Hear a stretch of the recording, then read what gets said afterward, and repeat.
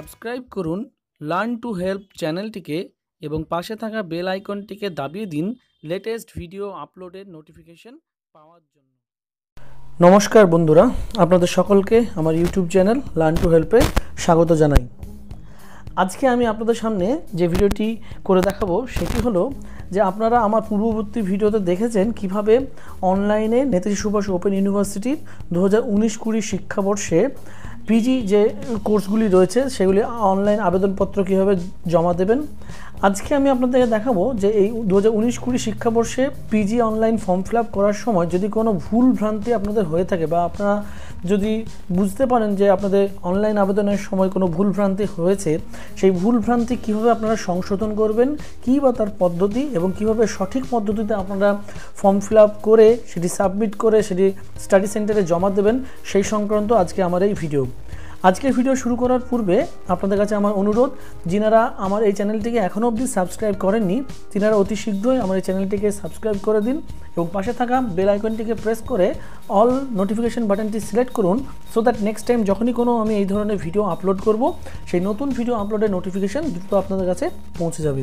তাই ফ্রেন্ডস, চলুন আর বেশি দেরি না করে আজকে আমরা ভিডিওর মূল টপিকে চলে যাই। সর্বপ্রথম আমি যেটি করলাম, গুগল ক্রোম ব্রাউজার খুলে নিলাম এবং সেখানে আমি টাইপ করব WBNSOU, সার্চ দিলাম। সার্চ দেওয়ার সঙ্গে সঙ্গে দেখুন আপনাদের সামনে খুলে যাবে welcome to Netaji Subhash open university WBNSOU.ac.in। এখানে আমি রাইট ক্লিক করে open link in new tab করে দিলাম। দেখুন আপনাদের সামনে খুলে গেল Netaji Subhash open university official home page. এখানটায় এই যে রয়েছে পিজি অ্যাডমিশন 2019, এখানে আপনাদেরকে একটু ক্লিক করে নিতে হবে। তো দেখুন আমরা এই পিজি অ্যাডমিশন 2019 এখানে ক্লিক করে নেব। এখানে ক্লিক করার সঙ্গে সঙ্গেই আপনাদের সামনে সেই অ্যাডমিশনের পেজটি খুলে যাবে। এই দেখুন pg.wbnsauadmissions.com। এখানটায় আমরা স্ক্রল ডাউন করে নিচে নামবো এবং দেখতে পাচ্ছেন এখানে click here to apply online for PG admission academic year 2019-20 session জানুয়ারি 2020। এইখানে আমরা ক্লিক করে নেব। ক্লিক করার সঙ্গে সঙ্গেই দেখুন আপনাদের সামনে সেই পূর্বের মতো পেজটি খুলে যাবে এবং এখানে আগে যেমন অ্যাডমিশনের ক্ষেত্রে MA, MSc, MCom, MList, PhD, SW এইসবগুলি ছিল, ঠিক নিচে দেখুন রয়েছে এডিট অ্যাপ্লিকেশন ফর্ম। আমরা এই এডিট অ্যাপ্লিকেশন ফর্মে ক্লিক করব। এডিট অ্যাপ্লিকেশন ফর্মে ক্লিক করার পর আপনাদের সামনে এই অপশানটি চলে আসবে, যেখানে রয়েছে কি না এন্টার ইয়ার অ্যাপ্লিকেশন নাম্বার। এখানে আপনাকে অ্যাপ্লিকেশন নাম্বারটি বসাতে হবে, সেই সঙ্গে আবেদনকারীর ডেট অফ বার্থ, যেটি জন্ম তারিখ দেওয়া রয়েছে ফর্ম ফিল আপের সময়, সেটি এখানে বসাতে হবে। এগুলি সব বসিয়ে দেওয়ার পর নিচে দেখুন তিনখানা অপশান রয়েছে, একটি গো, একটি রিসেট, একটি ব্যাক। গো বাটনে ক্লিক করলেই আপনাদের সামনে এই দেখুন ফর্মটি খুলে গেল।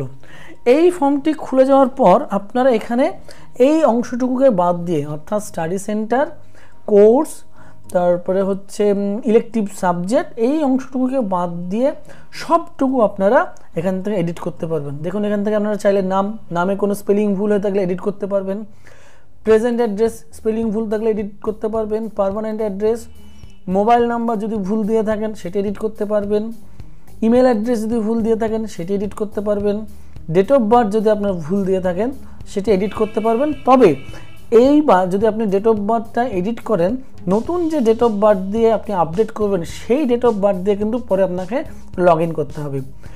যাবতীয় তথ্য দেখুন, ম্যারিটাল স্ট্যাটাস, জেন্ডার, সমস্ত কিছু তথ্য এখানে আপনি আপডেট করতে পারেন। এখানে দেখুন ডিফেন্স অ্যান্ড সিকিউরিটি ফোর্স, এইটি আপনাকে যদি হন তাহলে ইয়েস, না নো করতে হবে। আর এখানে ফ্যামিলি ইনকাম, আধার নাম্বার, আর এই যে গভর্নমেন্ট ইস্যুড আইডি প্রুফ, এটি আপনাকে যে কোনো একটি দিতে হবে, সেটি আপনি করে নিতে পারেন। এই যে আপনার academic qualification, secondary board year of passing, subject percentage, higher secondary board year of passing, subject percentage, bachelor degree university year of passing, subject percentage, সবগুলি আপনি এখান থেকে এডিট করতে পারেন। এডিট হয়ে গেলে তখন আপনি নিচে আপডেট বাটনে ক্লিক করবেন। আপডেট বাটনে ক্লিক করলে আপনার সামনে এইভাবে পেজটি চলে আসবে।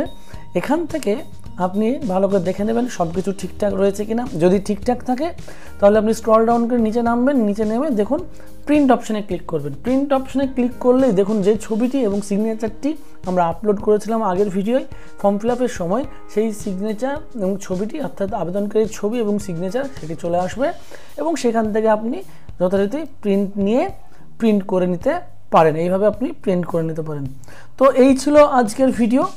আজকের ভিডিওটি যদি আপনাদের মনে হয় অনেক কাজের, তাহলে অবশ্যই ভিডিওটি লাইক করবেন, ভিডিওটিকে শেয়ার করবেন। কোনো রকম মনে প্রশ্ন থাকলে কমেন্ট বক্সে অবশ্যই কমেন্ট করে আমাকে জানাতে পারেন বা আমাকে ইমেল করতে পারেন।